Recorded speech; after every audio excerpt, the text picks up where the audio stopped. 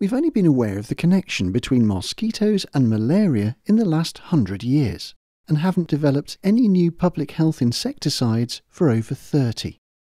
Trouble is, mosquitoes have been evolving for over 170 million years, and they're still adapting to protect themselves from major threats.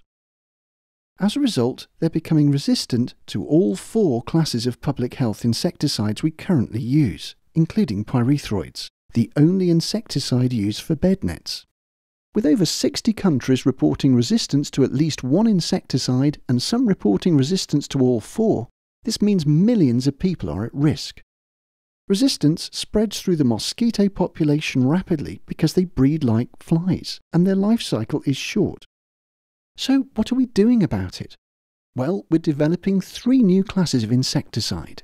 Each insecticide will have a unique active ingredient, which kills the mosquito in a different way from the others. The purpose-built insecticides we're developing will be very effective at killing mosquitoes, as well as being safe for people and the environment.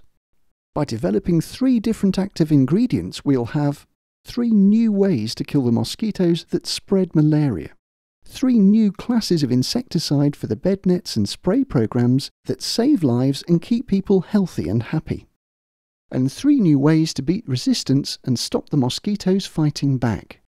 So why is 3 the magic number? By having 3 new insecticides, we can do things like this, for example. Spray the walls of homes with insecticide 1, and give families bednets impregnated with insecticide 2. This gives high levels of protection, as only 1 in 100 trillion mosquitoes are naturally resistant to 2 insecticides.